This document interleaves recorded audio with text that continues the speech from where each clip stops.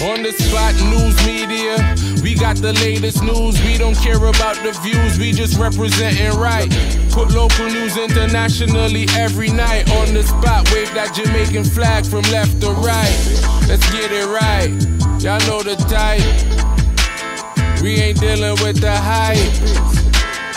We make it take flight. Yeah man, my viewers and subscribers, what go on? A blessed and wonderful Monday afternoon to each and every person out there tuning into On The Spot News Media.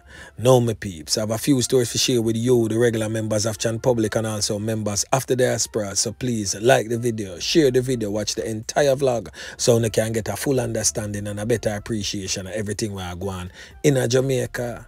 So this afternoon's vlog, my peeps, is based on a continuation of this morning's vlog, where we covered the happenings surrounding the Kingston Western Police Division, namely Denham Town, Tivoli Gardens and sections of the Spanglers area.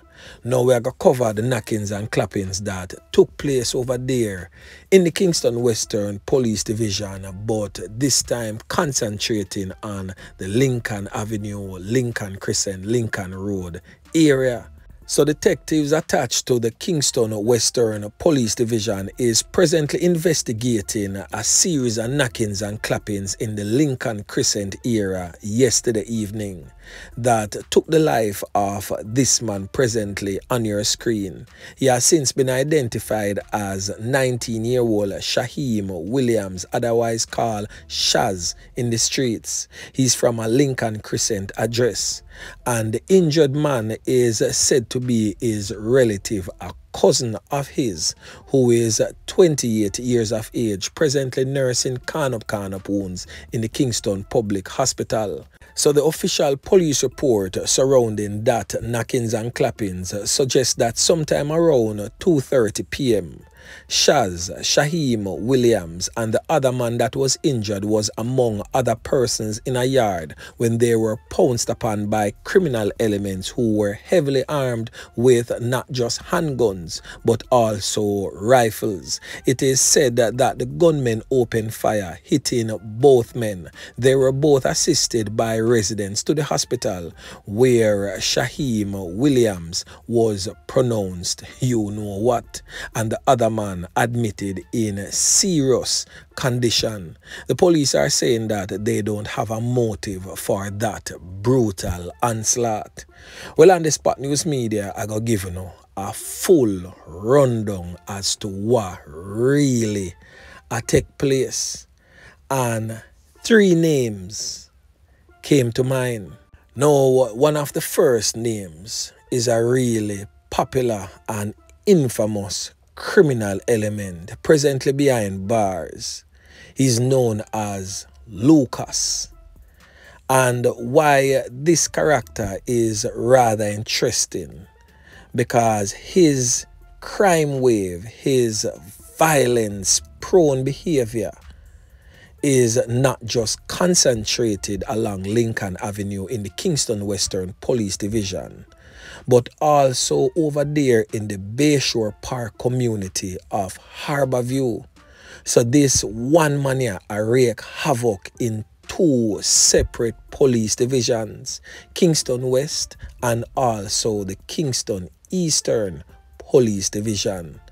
This criminal element on your screen is also the son of the now deceased reputed gang leader for Lincoln Avenue, a man known as Marlon Brando, once friend with the gang leader for the Bird Nation gang, Aaron Thompson, otherwise known as Birdie, but became arch rivals, and Birdie placed a hit on his head and took him out of the game. Now his son is definitely walking in his footsteps and wreaking havoc among we the regular members of Chan Public.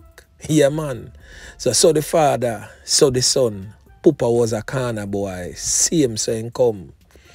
Now the next man that came to mind is this criminal element presently on your screen, a man known as Dolla, also wanted by the Kingston Western Police Division.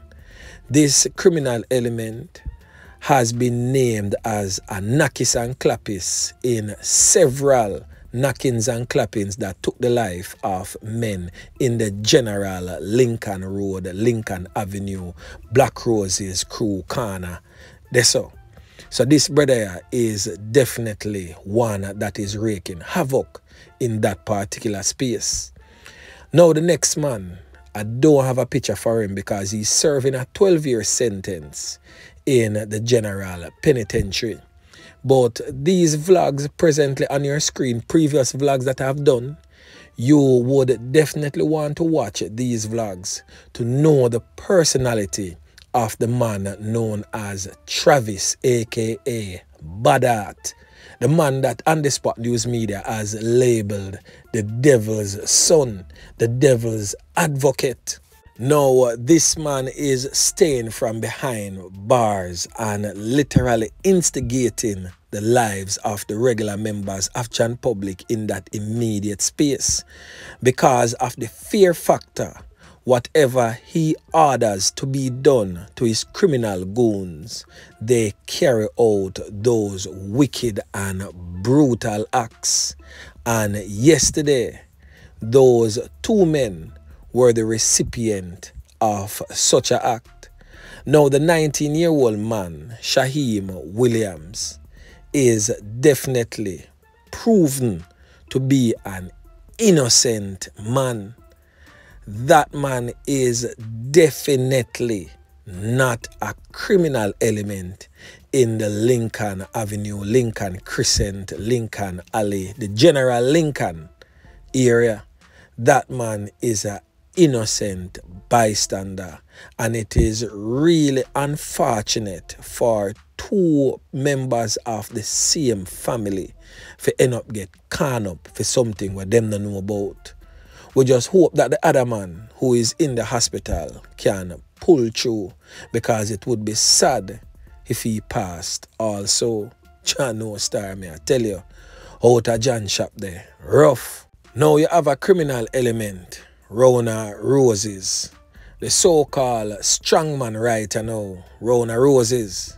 Now this brother here, a link with Travis, a youth known as Peppa Bwoy. Yeah man, a known criminal element, definitely no stranger at all to the police. Now according to what On The Spot News Media has received, he is one of the main causes for that knockings and clappings, as the criminal elements who are said to be aligned to a certain faction was sent to take him out, but because he was not present when the criminal elements them roll up. Hence the reason why those two innocent bystanders end up get caught up. Now you're guilty not only by association, but guilty because of where you live, because of where you hang out, where you reside, whatsoever. And that is really unfair. Now you see the bondage that criminal elements are holding us at. We are literal hostages in our communities. And yesterday just proves say you literally not have to in or nothing for end up lose a life by the gun. So gone are the days when them say live by the gun, you die by the gun. Many has lost their lives by the gun who definitely did not live by it. So condolences to the mother, Carolee, and also to the bereaved family members for the loss of their loved one. A rather unfortunate situation indeed. So I do encourage you, the regular members of Jan Public living in that immediate space, to inform the police of any irregularities in your communities. Give up these criminal elements, whether or not you are related to or you're in a relationship with them, because they are going to be the ones that will lead to your demise or to another innocent family member. So now, my peeps, still in the Kingston Western Police Division, showers, may I tell you, the man them make it fall literal like rain last night. A series of knockings and clappings between Sunlight Street and Zim, and also another community that goes by the name of Angola. Yeah, man, may I tell you, the man them knock it and clap it last night like nobody's business. From reports received by On The Spot News Media is that security personnel literally had to stay by the Trenchtown police station and could not venture into that battlefield as the brutal onslaught continues between Sunlight Street and Zimbabwe. I've covered extensively many vlogs surrounding that ongoing gang war between men aligned to the back section of Sunlight Street and the front section of Sunlight Street.